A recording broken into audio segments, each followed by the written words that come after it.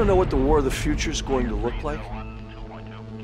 I don't think the average American grasps how violent war is about to become. The next few years are going to see a wide array of technology that allows you to blow things up, to kill, in a way we've never seen before in history. A lot of these will sound like things out of science fiction. Camouflage thought of an entirely new way. The weapon itself is becoming more independent. What happens next? I have a nightmare scenario that a hacker breaks into our system that controls satellites, UAVs, even the launch of missiles.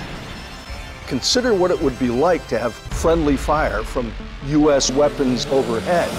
Between how fast the technology is coming and our reaction time, the distance between those two is growing. Some of the most advanced technologies are not just going to be in the hands of the big boys anymore. What if terrorists could get their hands on this? There is no longer a defined battle space. The enemy could be anywhere, and it could be anyone. I don't worry about a guy that wants to hijack a plane. I worry about the guy who wants to hijack all the planes. We're not ready for it.